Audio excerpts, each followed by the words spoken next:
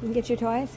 Get it. Meet Tumbles, Get it. He's just a fighter. a 6-week-old terrier, As far as he knows, he's just a normal puppy. but he's not a normal puppy. There's teeny little nubs there. Tumbles was born with 2 things puppies need. I've been doing dog rescue for 30-some years, and I've never had the experience of having a 2-legged dog before. This tiny ball of fur Where are you going? is Karen Pilcher's baby.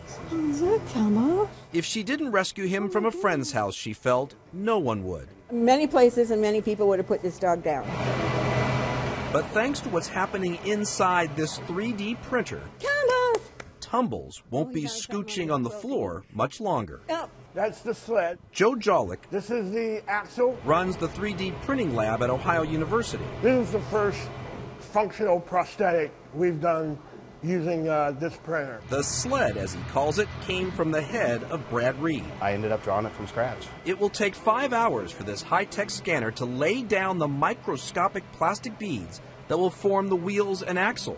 Another 8 hours to build a U-shaped harness. The trickiest part is getting the dog to use it. The sled will allow Tumbles to lay on the breastplate. His back legs will push the front wheels. This is one of the first prototypes of Tumbles' sled. It was too big. The new one's much smaller. But when it's complete, he'll be able to eat and walk in this. And when he wants to go to sleep, they'll simply undo the Velcro straps and he'll sleep like a normal puppy. he was the runt.